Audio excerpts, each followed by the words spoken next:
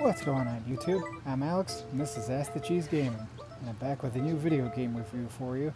This time I'm talking about Yoshi's Story for the Nintendo 64. This game was also later remixed and re-released on the Wii U and can also be found on the Nintendo Switch's Virtual Console. Yoshi's Story was developed and published by Nintendo, and it was released in Japan on December 21st, 1997, but it was delayed in North America until March 10th, 1998.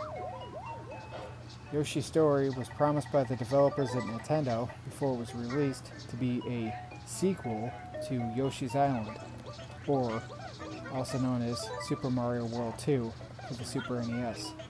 It is the sequel, and I use air quotes there, but in spirit only. Whereas Yoshi's Island is a 2D action platformer, and an absolutely awesome game at that, Yoshi's Story is a 3D puzzle platformer. The story for this game goes, the Yoshis were living happily, eating fruit on Yoshi's Island underneath the Happy Tree until Baby Bowser discovered them and became jealous and decided to steal the Happy Tree, run away with it, and cursed the Yoshis to live in a storybook.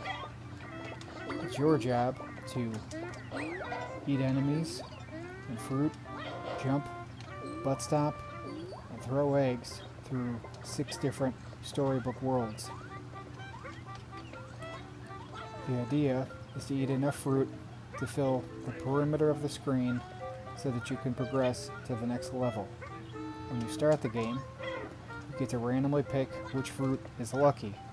Also, each Yoshi has a different fruit that is his favorite.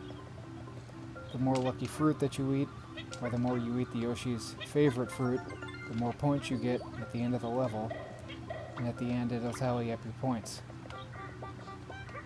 When you start off the game, you get to choose from one of 6 different colored Yoshis. They are green, yellow, red, pink, blue, and light blue or sky blue. All of the Yoshis, despite the different colors, all play exactly the same. There's no real differences behind what they're able to do.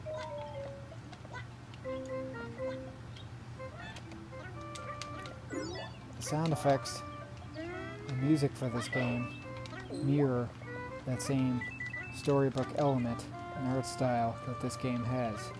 As you can see in this game footage here, the entirety of this game is all based around storybook feel.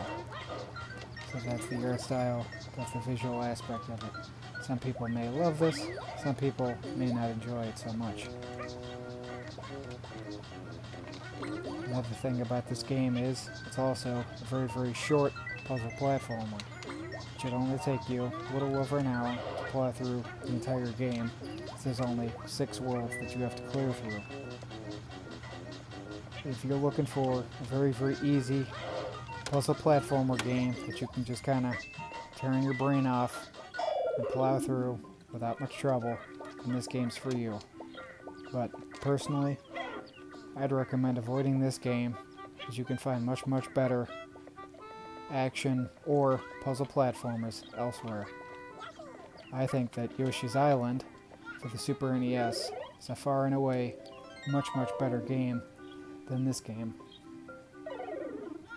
And what this game was supposed to be the sequel, really only is the sequel in spirit only, and I'm using air quotes whenever I say sequel.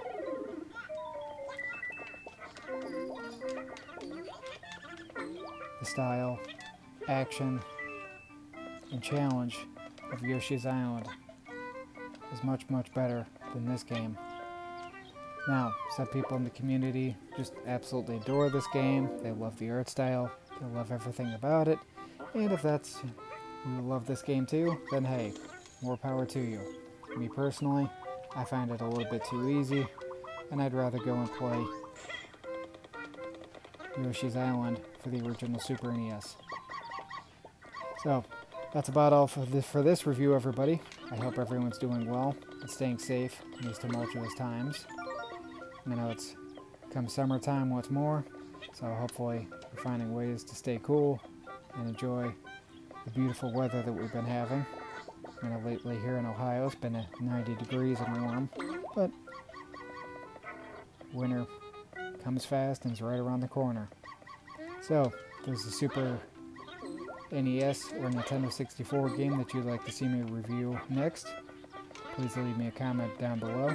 If not, next game I should be reviewing is the Crash Bandicoot Insane Trilogy. I know I said I was going to do that one, but I figured this game's so short to go through and review, I'd get this one out of the way first. Again, I hope everyone's doing well and staying safe, and I'll see you all in the next review. And as always, if you enjoyed the video, please like, share, and subscribe, and stay tuned for more reviews and more clips coming soon. Thanks everybody. Take care. See you in the next video.